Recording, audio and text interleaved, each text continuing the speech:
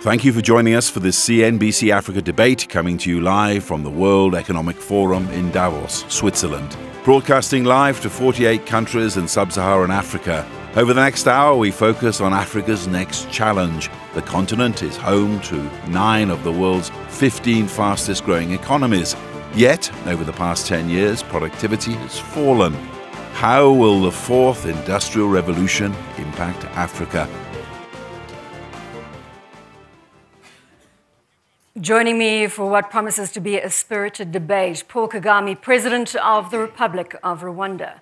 Hans Vestberg, President and Chief Executive Officer, Ericsson Worldwide. Hailemariam, Dessalegn, the Prime Minister of Ethiopia.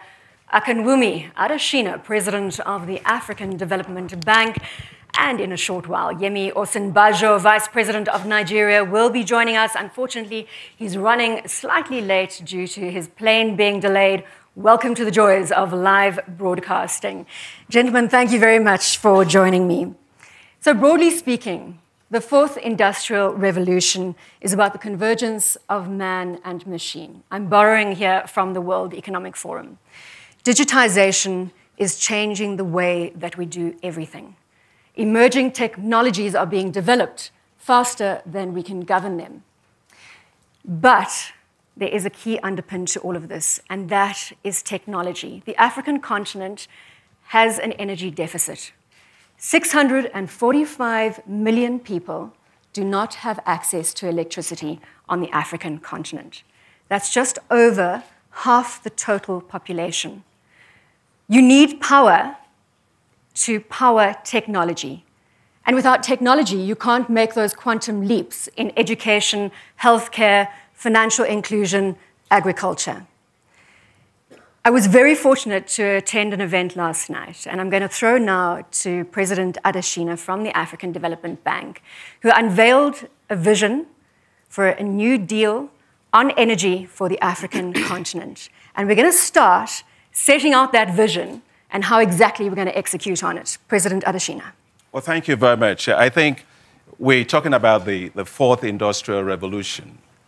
And the first revolution was about just simply a steam engine, right?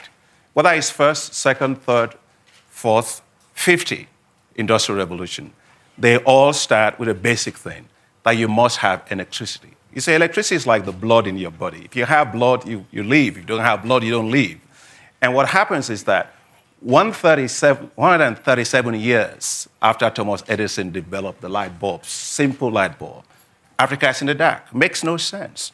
Right? You got today, you were quoting the figure about roughly 645 million people without access to electricity. Additional 700 million people can't even cook on basic things, right? Now, these are numbers that we know, and we actually think that this is not acceptable. And that is why I was very delighted that President Kagame and Prime Minister Hailemariam and President Alpha Conde of Guinea and our Prime Minister of Ivory Coast joined us yesterday, and Mr. Kofi Annan, when we launched the new deal on energy for Africa. What exactly are we talking about? First and foremost, we want to make sure that it's universal access to electricity by 2025. With electricity, then you can have industrialization. You can create jobs. SMEs, small and medium-sized businesses can work. Schools can be powered. Vaccines can go into hospitals and be saved. And then Africa will not be known by the darkness of its cities or the darkness of its rural areas. Everywhere will be bright. So that is fundamental to what we're talking about. And I think the next part of it is really about industrialization, and you were talking about it there. If you're going to have industrialization, take a look at our situation in Africa today. Africa accounts for 1.9% of total global manufacturing, right? We are here in Davos. Some of you may like skiing and all of that. If you literally have a skating board and you put it up on this platform right here, and that is Africa's share of global manufacturing, you can skate on it. It's flat. Came down from 3.4% in the 1990s, today 1.9%. So as we talk about the fourth industrial revolution, one thing that we must do is that make sure that whatever Africa produces, that Africa processes, whether it is minerals, metals, agriculture, oil, and gas. We can't be at the bottom of the value chain. We've got to get to the top of that value chain and process and add value. That's why that is the kind of industrialization that will create jobs for us on the continent. And I hope that we'll be able to talk about that today and what kind of skills we need to be able to make that happen. We're definitely going to speak about the skills and STEM skills in particular, science, technology, engineering, and maths. President Kagame, let me bring you in here. And President Adesina has already pointed out to the heads of state that were present in the room last night supporting the New Deal on energy for Africa. Talk to me about the political will, sir, behind this initiative. Well, thank you. Political will is really what is at issue here, or rather politics, if you will. Maybe the political will is there, but in the end doesn't translate into the many things we want to see happen in Africa and beyond. I think the political will is there, especially in the recent times. Leaders in the government, leaders in business, aligning their language and speaking the same language with a sense of urgency that something must be done. And I think we are discovering that, though too late, or we are trying to do what we have known for too long that should happen, and that is government has its role to play, businesses have their role to play, and we must come together to make sure that we are practical in doing things, depending on how we are organized as well. So, in actual fact, political will is the starting point. Whether we realize the energy level and objectives we want to put in place so that energy can lead us to realizing many other things, whether it is in manufacturing or growing of industries in different sectors, energy is essential. But for that energy to be in place, of course, for example, in Africa, we have huge potential in various sources of energy. But it is not understandable why we are at the point we are after so long, knowing that energy is so essential for other things to happen. So the political will and the politics and governance thereof should be what we look at so that these things actually happen. Because all ingredients are there. All things we have to draw from, or even the skills to put things in place, all these things are there in Africa. So we need to probably examine deeper why this political will doesn't really move as fast as we need. And I should say we need to move very fast. We're going to definitely talk about speed of execution. Prime Minister, I'm going to bring you in here. The vision clearly sets out that all Africans should have access to electricity by 2025. What are the key challenges? We've spoken about taking that political will, creating action, execution. What other challenges do you see, Prime Minister, to achieving that objective? Thank you very much. First of all, I think as any nation does, Africa also needs to transform its economy. And that economic transformation needs a vibrant, leadership in Africa. And lack of leadership is one of the main issues and a bottleneck. That impeding constraint has to be resolved. And we as leaders of Africa, we need to show up that we are up to the requirement this time. Because Africa has huge opportunity. And it's becoming now a global pole for growth. That opportunity has to be harnessed, and we need to have, sort out this challenge. We also know that there are a number of challenges in terms of, technology transfer skills, and lack of that capacity that needs to be enhanced. And again, countries like Rwanda, Ethiopia, we have challenges in logistics and all kinds of those things. But the main challenge, again, is power infrastructure. Energy is the main challenge in Africa. It's also one of the challenges. Of course, there is infrastructure deficit in Africa in many ways. But The main challenge is to have a quality, reliable energy source that makes industrialization possible. In my country, we have witnessed a double-digit growth for the last 12 years. And the need for energy is growing by 25 to 30%, which is beyond the growth rate we are making in the country. So it means that we have to move very fast in energy development if we want to move again faster in the development. I appreciate what the African Development Bank has launched, the vision of the president, which is very essential. And Africa has huge potential of green, renewable energy sources, like in my country. And we have to harness this potential at this time. And we need the private sector to come in and engage in developing this potential in the country we have in Africa. Again, we need to also see the good governance issue has to be addressed properly.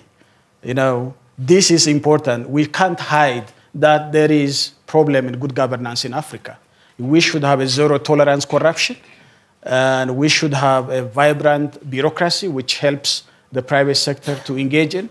And we should also have a political stability and macroeconomic stability that the private sector comes in and engage itself. So I think there are daunting challenges, but the two narratives that Africa is rising, and again, Africa is a doomed continent, is wrong. To us, Africa is not a doomed continent. There are challenges, but it's a rising continent. We can address the challenge together with a political commitment today that's emerging in Africa. Hans, the Prime Minister refers to engaging the private sector. Ericsson has been on the continent for 120 years. You've got some 3,000 people across 53 countries of the 54 in Africa. Talk to me about that private sector engagement and your robust foray onto the African continent. First of all, I think that there are a couple of things that are happening on the continent that are extremely important for having economic growth and sustainable development. And one is, of course, universal access to electricity, which is extraordinarily important. The other is, of course, the technology that is spreading across the whole continent. I mean, right now, 80% of the Africans has a mobile phone, which is just amazing how quickly it has gone. But that's slow compared to what we're going to see the next 5 years. So we'll go from 70 million people in Africa having access to internet to 700 million in 2021. So think about those two assets that now Africa is sitting on. They're sitting on electricity as far as it can come, and then, of course, technology.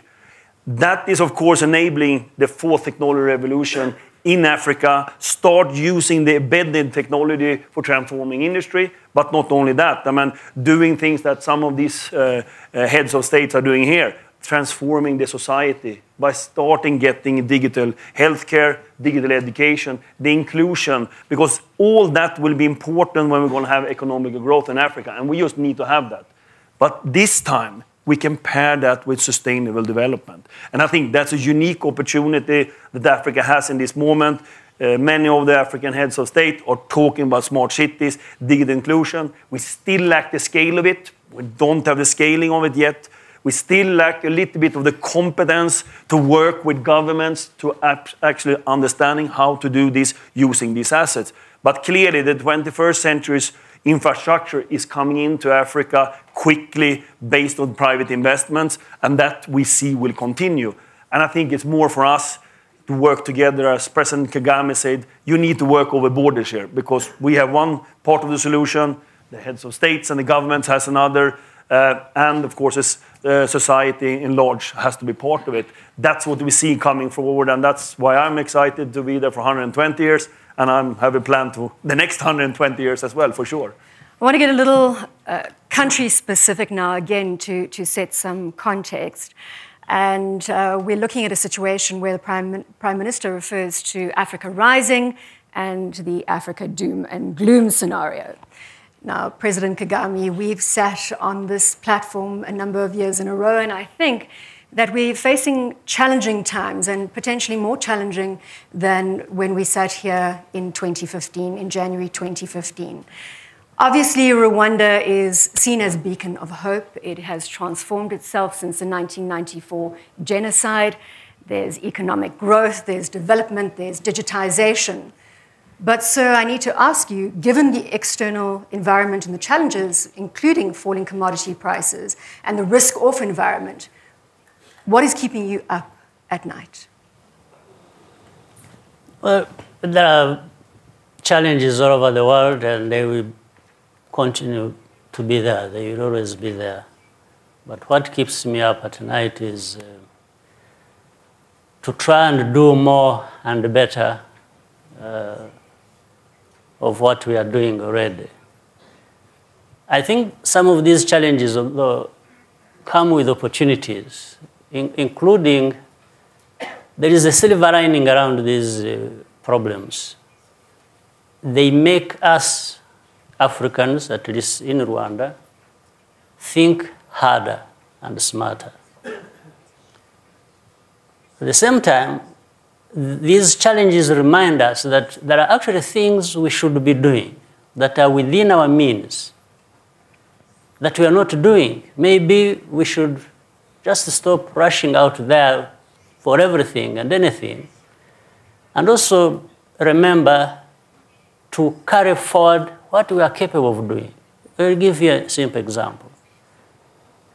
If you look at the levels of intra-African trade, very low.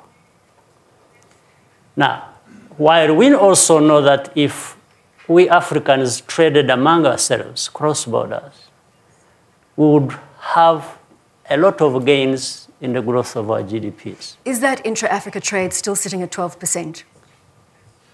Well, if there is an increase, it is 1 or 2%, you know. So, but we need much bigger than that. And these are things that we don't have to wait for, and they are really not related to some of the challenges we are seeing outside there that we are worried about, that are actually affecting us. So we could easily compensate for what we are losing that we've been gaining from outside by concentrating also on what is very close to us and that we can do between and among us ourselves, Africans. Ladies and gentlemen, as I alluded to earlier, the Vice President of Nigeria was delayed. He is now in the room. Please welcome Yemi Osinbajo, Vice President of Nigeria, to the stage to join our discussion.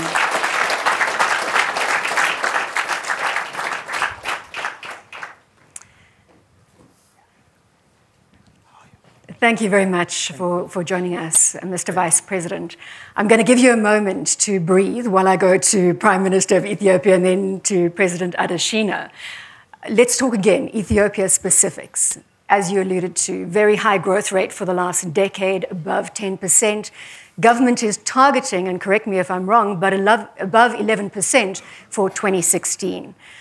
But softer commodity prices are impacting the environment, and already your GDP, agriculture's contribution to GDP is probably falling back from about 40% to 35%. Do you still think you're going to make that aggressive growth target? And is it a direct result of your growth and transformation program, which is the second growth and transformation program you've brought into Ethiopia? Again, I would say that accelerated fast growth, which is broad-based and inclusive and shared, is just not a choice for us. Because if we don't do this, you know, the poverty rate is moving very fast and it will engulf you, so that there will be a huge problem. The history of development in many nations tell you that there should be something pushing you very hard so that you can move very fast in economic development and deliver. So we put this, and we tried for the last 12 years, and we succeeded in doing so. And we put again for the coming 5 years to grow at a double digit. We know that the global economy is not favoring us in some way, but there is also huge opportunity for Ethiopia on the other side. In the ladder of the economic development, emerging economies like China, India, they are no more competitive in labor-intensive manufacturing. It is the turn of Africa now. So Ethiopia has that opportunity we have to grab. even though the commodity price, of course, the commodity price always will be volatile, because you should add values on the commodity if you want to have a price that helps you to move forward. So Ethiopia is now focusing on becoming a manufacturing hub, especially in light manufacturing, where we can compete better in the global market this time. So again, we have opportunity when there is some slack in some areas of the economy. There are also opportunities on the others, and we need to harness that opportunity to the maximum possible. That's the opportunity that the global economy gives us now to Ethiopia. So we want to attract more FDIs from emerging economies and also other global partners. We have witnessed this, and we are working very hard to facilitate like industrial parks development in Ethiopia with a huge vigor. And companies like PVH and the big companies from Asia and Prime Minister, I'm going to interject there, and I'm going to bring it to President Adesina, because we cannot have a conversation about growth on the African continent without touching on agriculture and the potential to industrialize the supply chain, the value chain where agriculture is concerned. President Adesina, if you could comment also on what this will do for women. I'm not sure if you're aware, but half the farmers in Africa are in fact women. So, well, first let me comment on what the two presidents said, and also the Prime Minister. I think they're absolutely right. When President Kagame was talking about the need for Africa to diversify its economy, I mean, we have all these economic headwinds that are there, right? But they exist because of the nature of the growth process. Our growth process has been commodity-based, right? And so, but when you export commodities, raw commodities, you're subject to those low prices, the volatilities of it, and the contraction in China is a big problem, and also the slow growth in Europe has also been a contracted problem for us in Africa. But what we actually absolutely need to do is to agree on three things. First, I have never seen any country, or any region for that matter, that has actually developed concentrating on primary commodities, right? People make money at the top of the chain or at the bottom of the chain, right? And so what Africa has to do is to diversify its export mix, but also make sure whatever it exports, whether it's gold, whether it's diamond, whether it's copper, whether it's aluminum, whatever it is, oil and gas, whatever it is, we've got to process that and actually be at the top of global value chains. That's the first thing. The second thing we have to do, and President Kagame mentioned this, is actually focus a lot more on regional trade. Now, if you take the continental free trade area that we have today, which in Africa, Southern Africa, we have the East Africa community and all that. It's $1 trillion total, right? And so if we are able to open up that, most of the exposure to global volatilities that we have will go down. Countries that actually concentrate a lot more on regional trade are more likely to face a lot of those volatilities that you have. The third thing, which I think is absolutely very critical, is agriculture, which you mentioned. Today, Africa has 65% of the global amount of arable land left in the world to feed all of us. I don't plan to be alive by 2063 or whatever, 2070. But at least there's going to be roughly 9 billion people that we have to feed by 2050. And they don't smoke gas, they don't drink oil, they eat food. And Africa has the capacity to do that. So we must unlock the potential of agriculture. And these presidents are doing that. And so is the vice president from Nigeria with the new government there. But in trying to do that, the question we must ask ourselves is, what type of agriculture? Agriculture is not a way of life. It's not a social sector. It's a business, right? And so we've got to make sure that we do commodity-based agro-allied industrialization of the continent. Today, Cote d'Ivoire, Ghana, Nigeria, Cameroon produce 75% of the global supply of cocoa, right? The size of the chocolate market is $100 billion a year. But Africa accounts for only 2% of that, right? And so we have to set up agro-allied industries at home that process everything we've had into high-value commodities. That's the way in which you make a lot of money. And you talk about the issue of women. I am very passionate about women issues in Africa.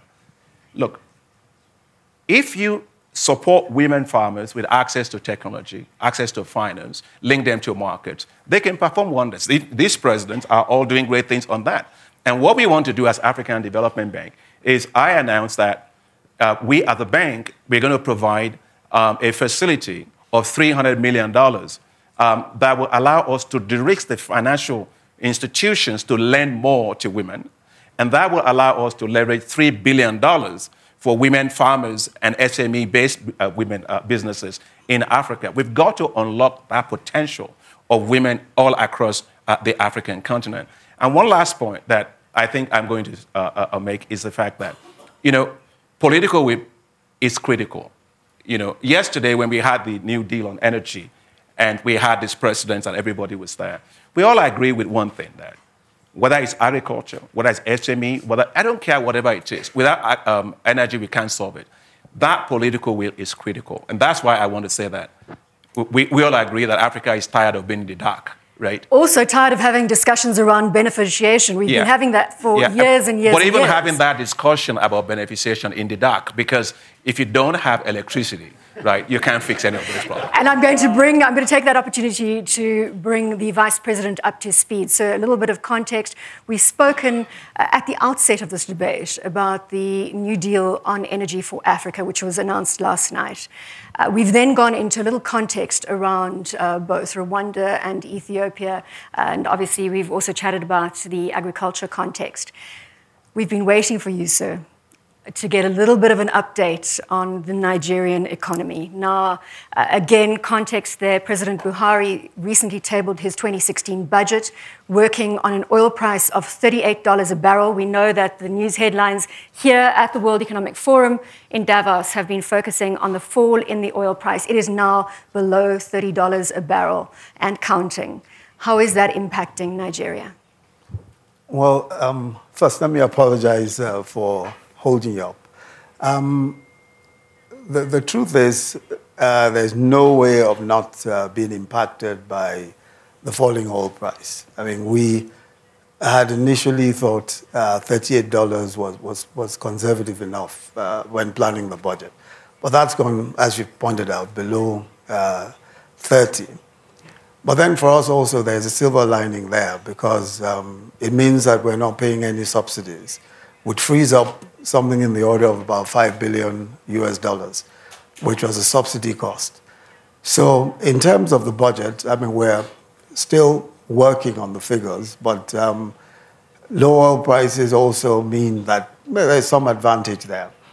But overall, we still have to think in terms of financing the budget, and we have about 2.2 trillion, something in the order of about, I think that would come down like $4 billion or so US deficit, which has to be financed. And with the low oil prices, obviously we're going to have some challenges with that.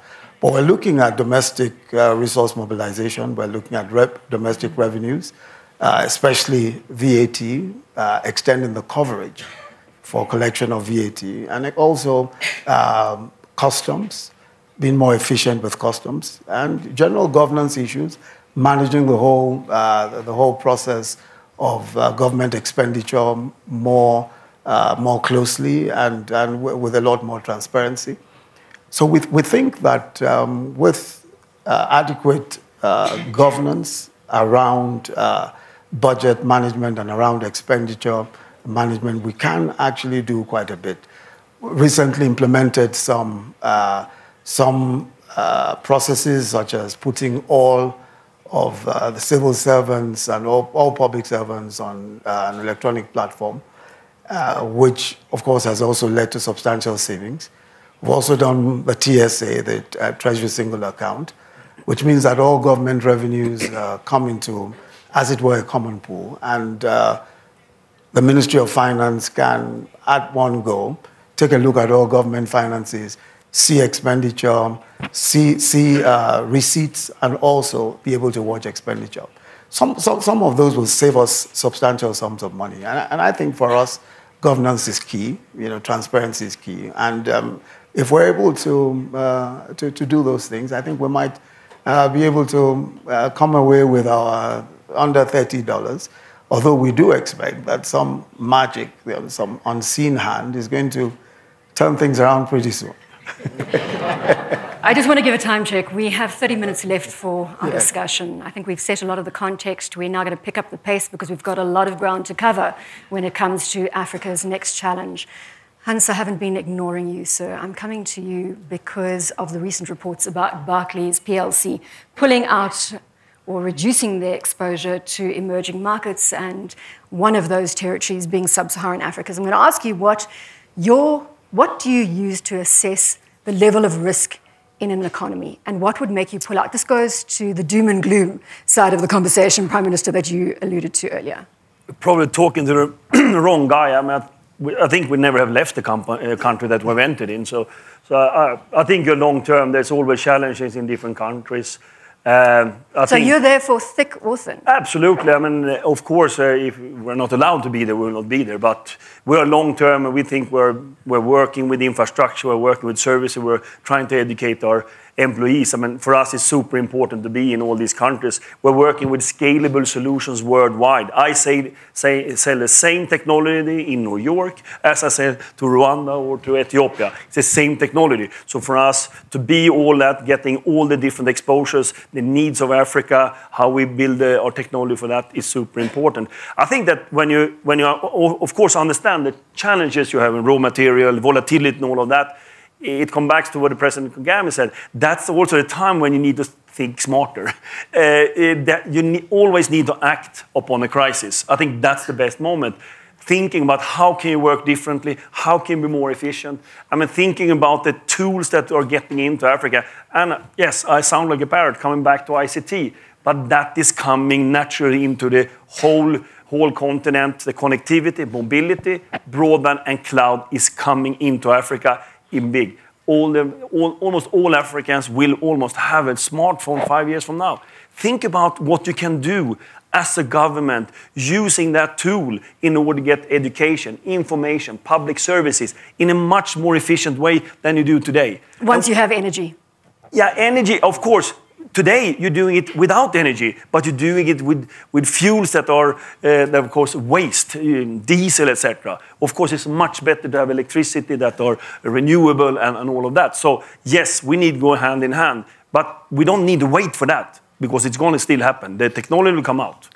I am going to pull from two private investors in the African continent in our audience. Jeffrey White is the CEO of Agility, a large logistics multinational investing in the African continent, or on the African continent rather. Jeffrey, please keep it very, very brief. I'm just giving Hans some support, being the only private sector voice on the panel. I feel very alone here. Also going to UN Global Ambassador Helen Hai, who's sitting in the front here. I'd like to also get your thoughts, but please keep it brief. I've got skills development to talk about. We've got a lot more ground to cover. Jeffrey. Thank you very much. So we're investing across the continent in building physical distribution networks. And I actually think Africa's next challenge in relation to the fourth industrial revolution is probably the wrong term. Because what I believe from an African perspective is we've got challenges in relation to power, in relation to infrastructure, and those are historic challenges that are being solved and worked on. I actually think the fourth industrial revolution brings a huge opportunity for Africa to actually embrace it. And if you look what happened with the cell phone market, Africa took a quantum leap from having no cell phones to using cell phones to transform the economy for accessing information, accountability, traceability, and everything. And I think an awful lot of what I've heard in Davos in the last 2 days is all about the fourth industrial revolution, that actually if Africa embraces it, will be another quantum leap that Africa can take to catch up. Helen, can we get your contribution? Jeffrey, would you mind passing the mic there to Helen?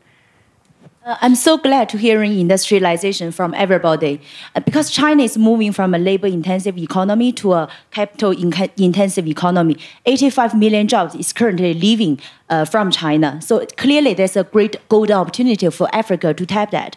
And I'm also hearing at 2025, there's this energy project. But how about the coming 5 years? Because all those jobs is relocating out of China now. Is Africa ready in the next 5 years to grasp that?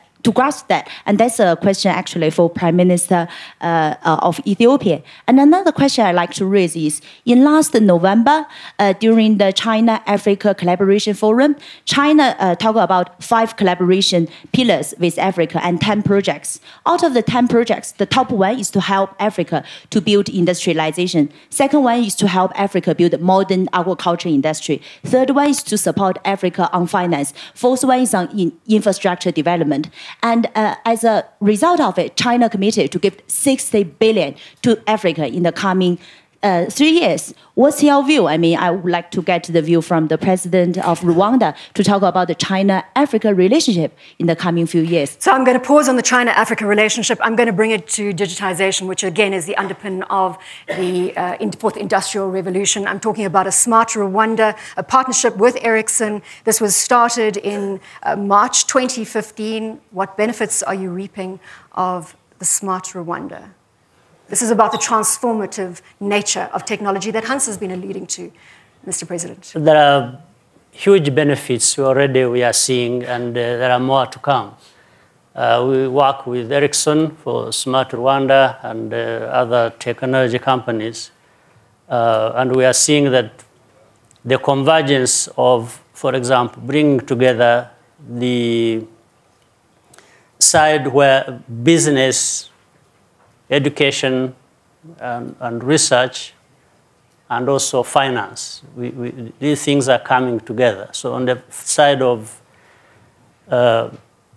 companies, startups, or existing businesses coming together, we have created a special economic zone where we have, for example, had these startup companies and existing companies coexisting and living side by side with the anchor tenants like Carnegie Mellon, and we are now having Institute of Theoretical Physics coming in to help with that, and then companies in this area like Ericsson and others involved in this area coming together, as well as what we have also created in terms of innovation fund, in fact, which African Development Bank is supporting as well. So when we bring these three components together, they demonstrate that this getting together and working together for the common interests we're talking about in the digital development and associated benefits can happen, and we just scale that up. So that is already becoming obvious.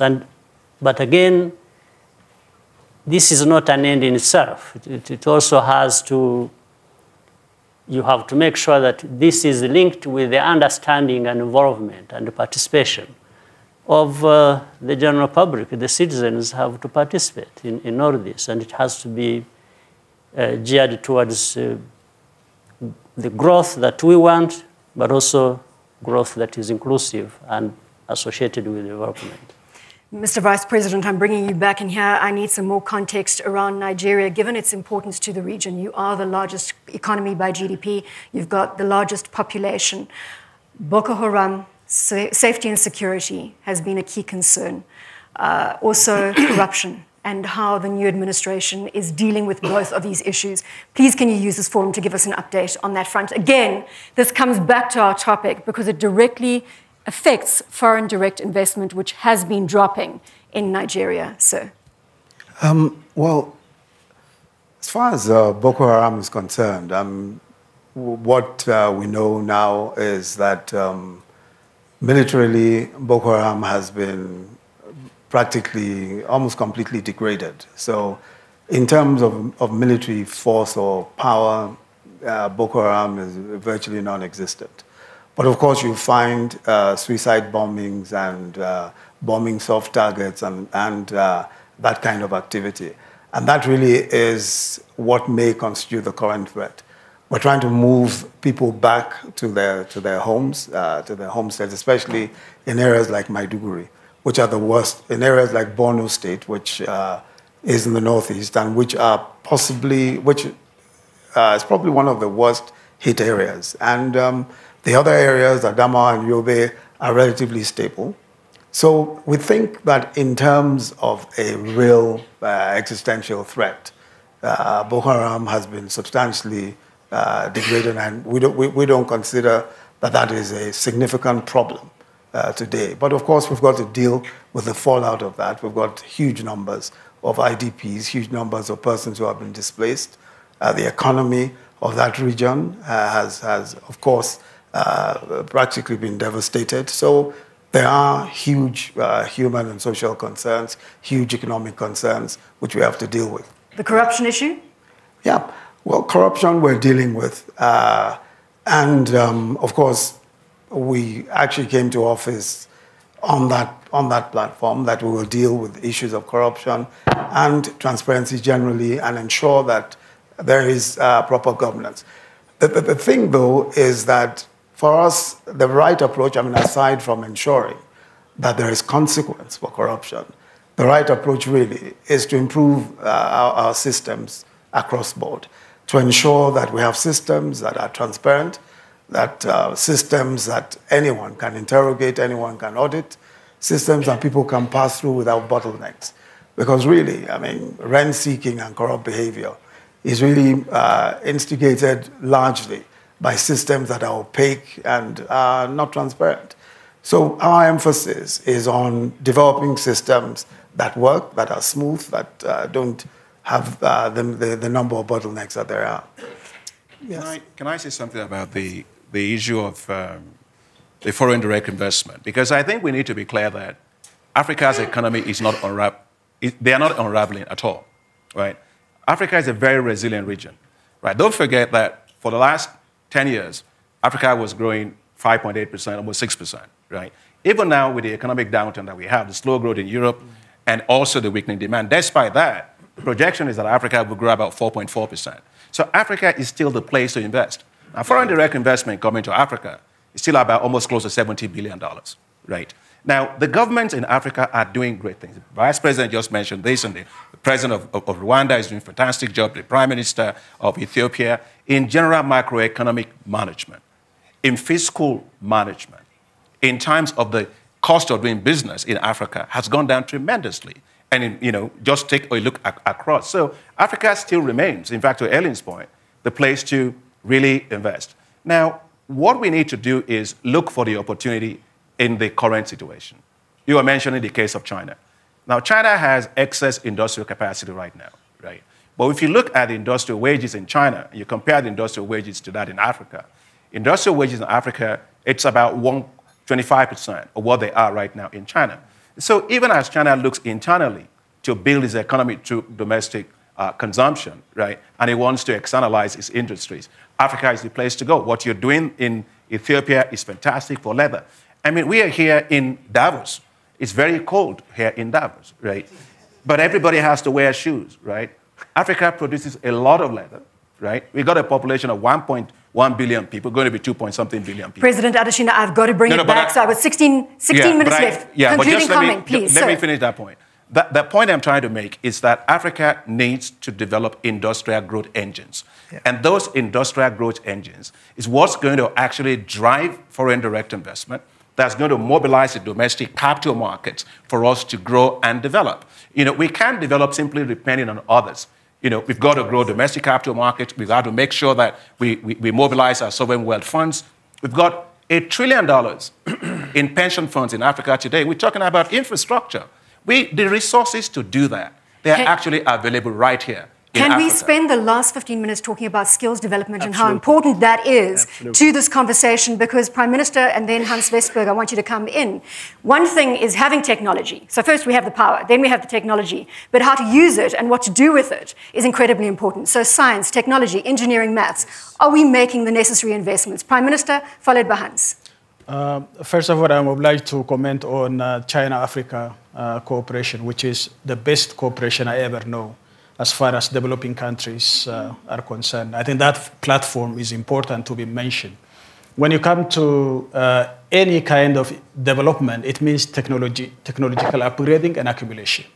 So we should have a vibrant science technology from the kindergarten up to our university systems. That's very important for the future of Africa.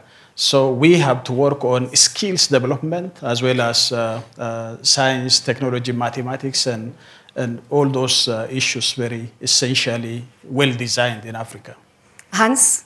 No, I think coming back to foreign direct investments and education, because they are very paired. Of course, doing foreign direct investment, it's really much about infrastructure, transparent, the country's working. But one thing that is enormously important for Africa, of course, is to have their own labors, that we have the competence in Africa. We have Ethiopians working for Ericsson Ethiopia. We have South Africans working for us. And that has to, of course, that competence has to go up, because infusing people from other continents that's going to be there for a while will not make the growth for Because there's a fear that technology is also going to replace jobs. No, I don't think so. That will make efficiency. And I think that is a misconception that the technology revolution will actually reduce jobs. It is the biggest opportunity for Africa. You can leapfrog. We heard earlier, that's the leapfrog you can do. You can get inclusion of the African continent by using education. It's not reducing possibilities. But again, it's really about also getting that labor, that competence that is needed for doing that in each and every country. That will grow consumption, into domestic consumption, so the money is not flowing out. And that will be between the countries. And again, technology will play a vital role. So don't forget that. Is leadership surrounding themselves with the right skills? President Kagame, you're in an unpredictable environment. Earlier we said new technology is being developed and it's difficult to govern that technology. Are you engaging the right people to help you make the decisions that you're going to have to make in this somewhat explosive technological industrial revolution? Absolutely. And in fact, some of those that work very closely with Ericsson, as we said, work with Ericsson, with Cisco, with different. These are the best advisors in terms of technology, and they are producers of technology. But let me add something, and adding to what Hans has just said. Before people get worried about technology replacing people or displacing them from jobs, why don't we also concentrate on making sure that we use technology for the right reasons, which is increasing productivity? And if we did that, then it is easier to see which technology is harmful, if at all. And then from there, we can manage that as a different problem. But there is blurring of lines here. People talk about technology, taking away jobs, and so on and so forth, and forget that actually in Africa, for example, we have deficit of technology and how to use it for productivity and higher productivity.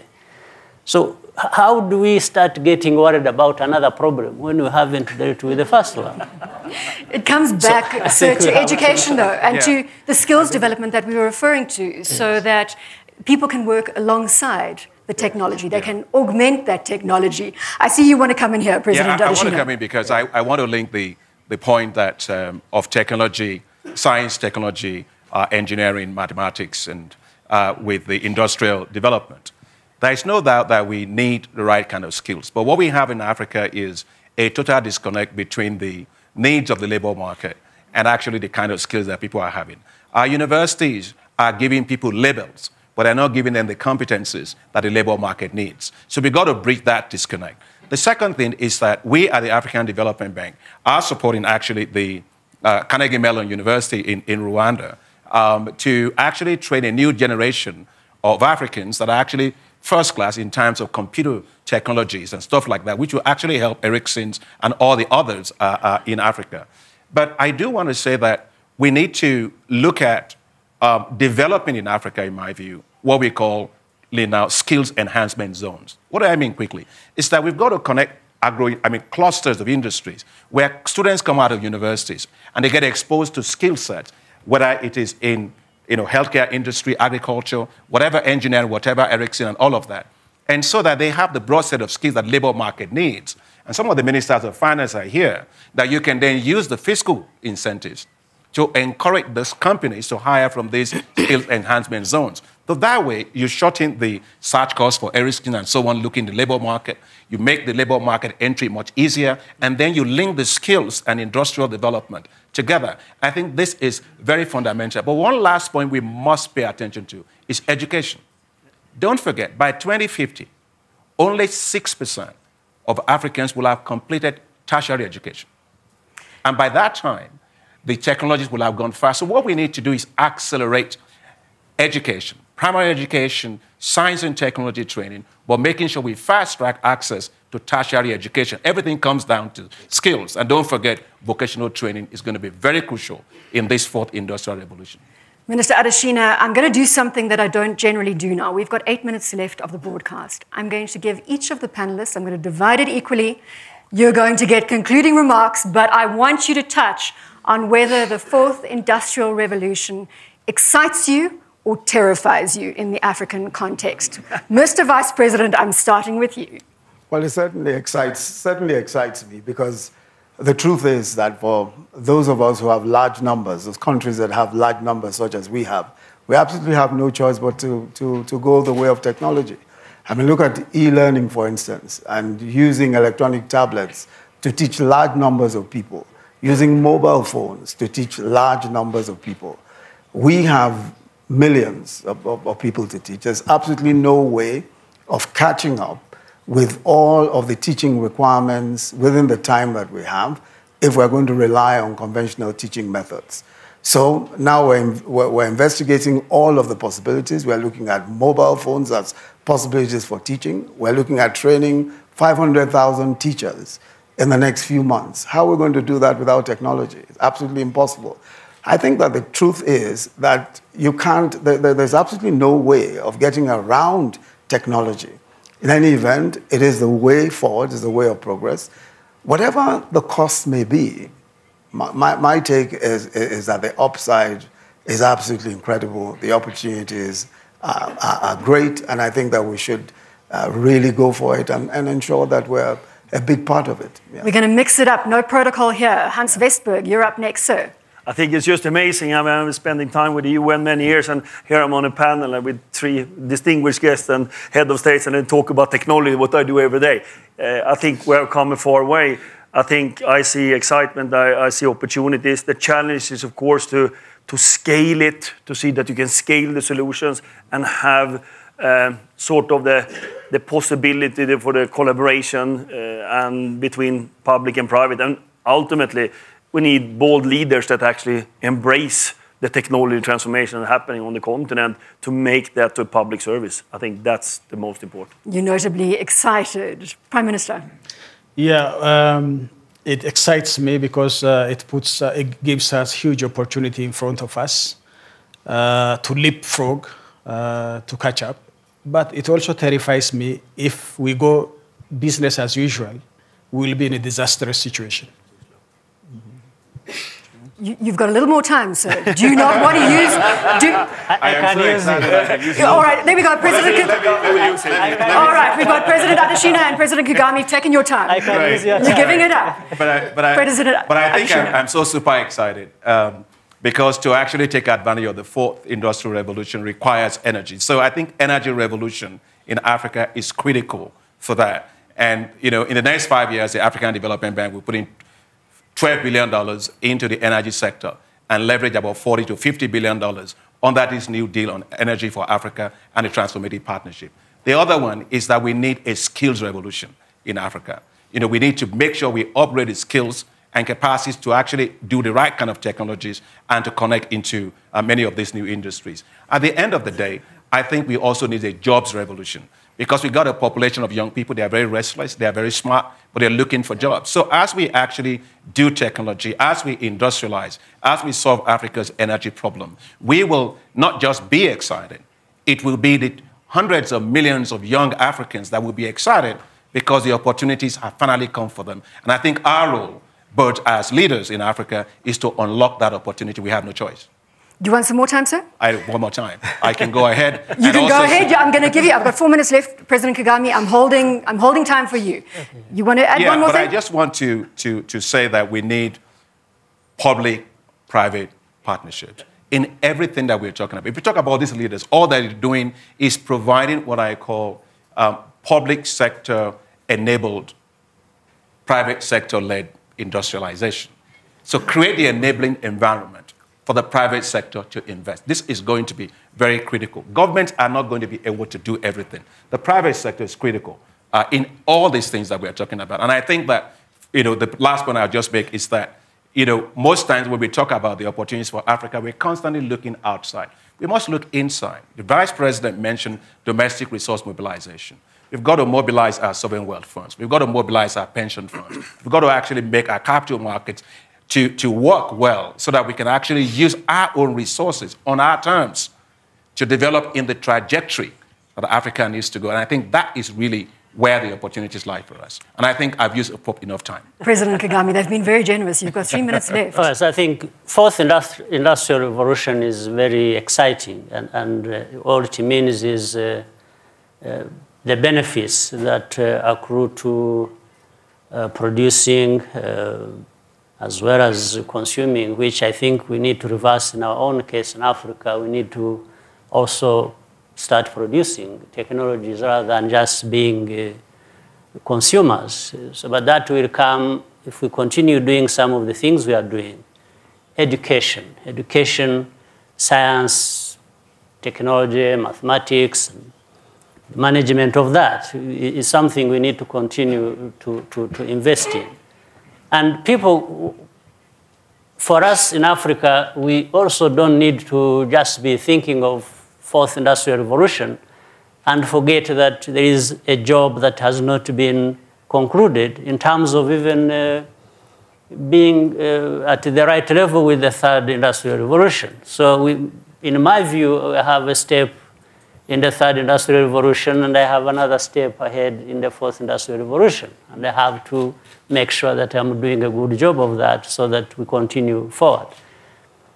The other point is people get worried about fourth industrial revolution in terms of displacement of jobs and so on and so forth, artificial intelligence and 3D printing that may have harmful side effects and so on and so forth. But remember, we are the ones making these technologies. I think our own intelligence must be smarter than the actual artificial intelligence. So let's use our own intelligence to make sure that we manage the artificial intelligence and get the good side of it. I think that's my take. Gentlemen, it's been an absolute pleasure with that spirited debate on Africa's next challenge. Ladies and gentlemen, thank you very much. That's it from the CNBC Africa debate, coming to you live from the World Economic Forum, which is currently in session in Davos.